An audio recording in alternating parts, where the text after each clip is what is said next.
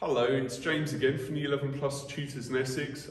Today I'm going to talk about something which I think is pretty important and potentially a deal breaker in exams.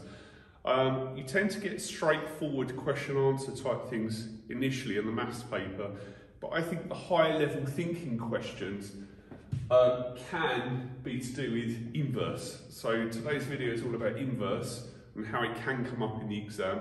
What I'm going to show you today, just a couple of examples of how this can come up.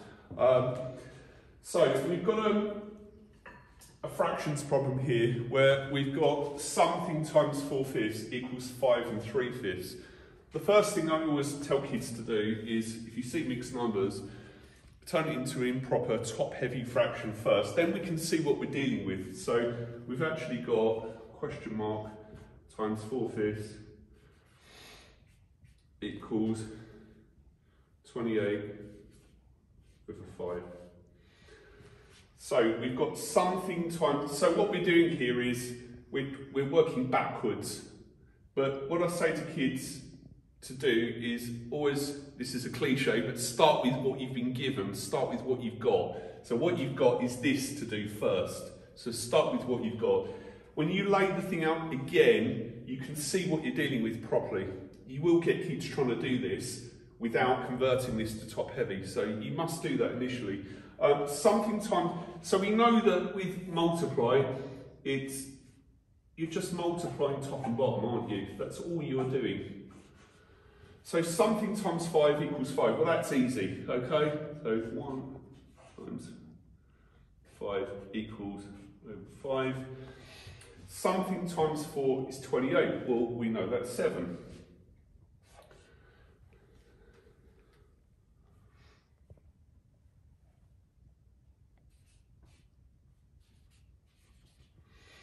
So what we've actually got is 7 over 1 is the answer, okay?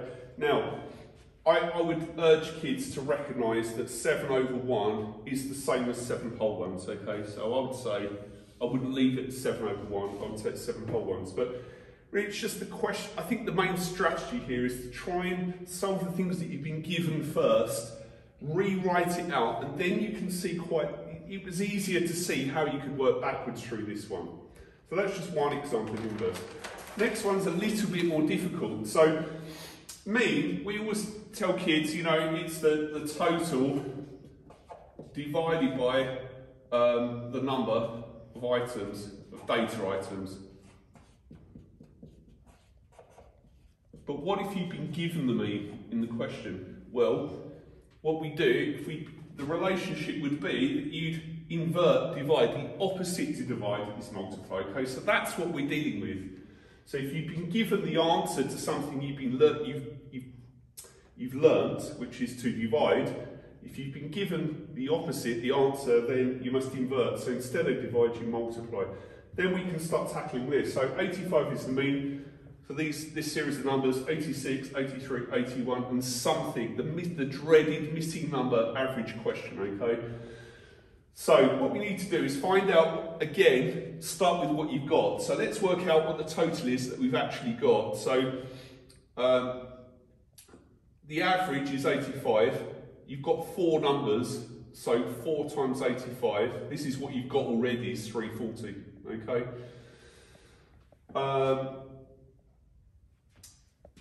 Then you deal with the 3 numbers. So you add the 3 numbers together, 86, 83 and 81. That will come to 250. Then all we need to do, so we've got what we should have, what we've got, and then we just find the difference by subtracting. Okay, so we find the difference between those,